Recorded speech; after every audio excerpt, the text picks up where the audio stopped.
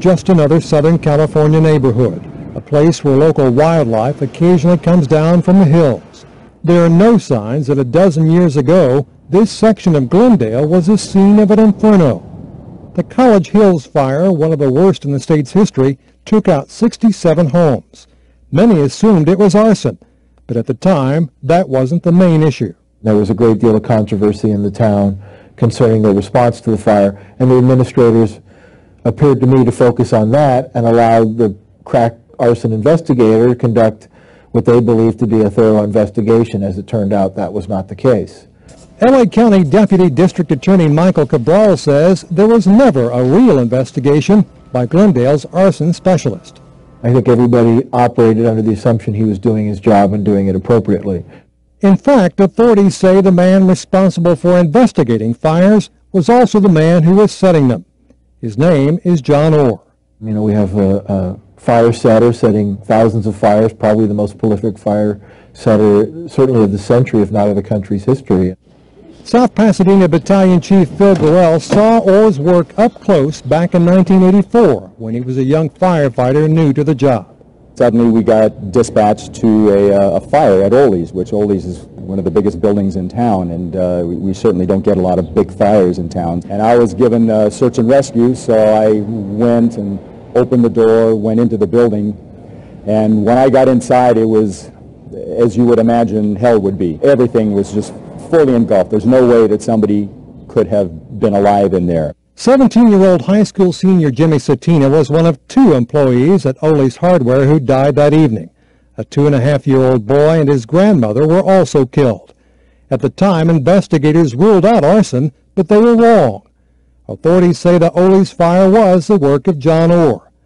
Gorell remembers seeing him there. It would make sense that the arson investigators in the area, as soon as they heard about this fire, would come and take a look and you know, give their advice and check things out. And so it wasn't a surprise to see him. It was surprising to see him so quickly. Orr was well known in the area, and Glenn Lucero knew him. Lucero, a Los Angeles arson investigator, was part of the team that finally arrested Orr in 1991. With a firefighter turned bad, you'd have to expect that the person was a very intelligent and crafty sociopath to be able to live this type of life for so long without being detected. At the time of his arrest, John Orr had been with the Glendale Fire Department for 17 years. He was tried and convicted and has been behind bars ever since. But his story has sparked some new interest in the form of a best-selling book from legendary crime author Joseph Wambaugh and an upcoming HBO movie with actor Ray Liotta playing the part of the arsonist fireman. Inhaling the smoke short-circuits the brain. It's giving John Orr more than his 15 minutes of fame. Pasadena reporter Howard Brewer says he's surprised at all the new interest in John Orr. But author Joseph Wambaugh says it's no mystery. He finds the story compelling. He spoke to Orr in prison about the fires and about the novel that Orr wrote after the Ole's Hardware fire. Well, here's where fact and fiction merge. John Orr's character in his novel, Points of Origin, is angry because a fire he set at a place exactly like Ole's Home Center in Pasadena that killed several people was deemed an accidental fire, as was Ole's fire. Orr's book backfired. It reinforced suspicions that he had set the Ole's fire and helped authorities make the case. But despite being convicted in both federal and state court, Orr maintains his innocence. In 1995, he spoke to the PBS program Nova. Determining the fire cause and origin is fun to investigators, and it's nice to have a lab sample come back saying, yes, this was gasoline set in this area, even though you couldn't smell it.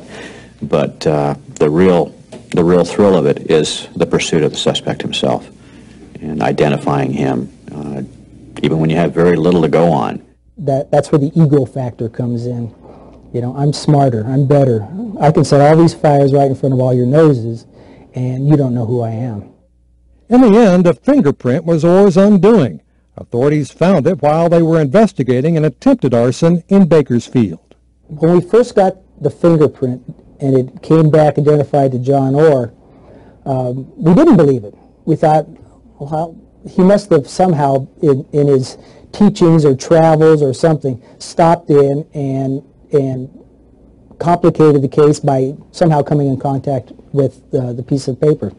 Orr traveled throughout the state for fire service conferences, but it turns out he also made use of those conferences as an opportunity to set fires along the way. Most criminals don't look at a Thomas Guide or a map book to establish where their crime spree is going to end. They just keep going and going. Deputy DA Michael Cabral says there was a reluctance on the part of many investigators to think that it could have been one of their own.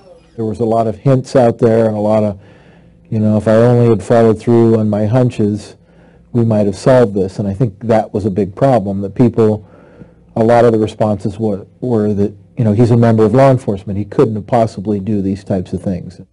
Orr is now in prison for life. Since he's been put away, the kinds of fires he was involved in have dropped off sharply. But the statistics in both of the types of fires that he was most infamous for setting have dropped tremendously. I've never seen a tremendous drop in percentage of fires like that. Does this weekend's HBO movie break any new ground? Not really, if you talk to the parties involved. Orr still professes his innocence, but those who sent him to prison say the case against him is ironclad.